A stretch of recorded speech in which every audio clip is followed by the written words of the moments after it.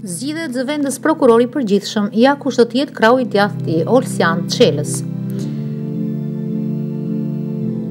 Zgjidhet zëvendës prokurori i përgjithshëm, mesazhi i Çelës, sfidë lufta për hetimin për pastrim parash.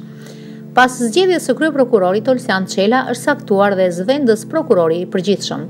Mësohet se Ciao do të jetë numri 2 i prokurorisë së përgjithshme. Ciao ka prekur kupolën e prokurorisë pas vitit 1997, kur punoi si krahu i prokurorisë së Tiranës, gjatë kohës që organi akuzës drejtohej nga Arben Rakipi.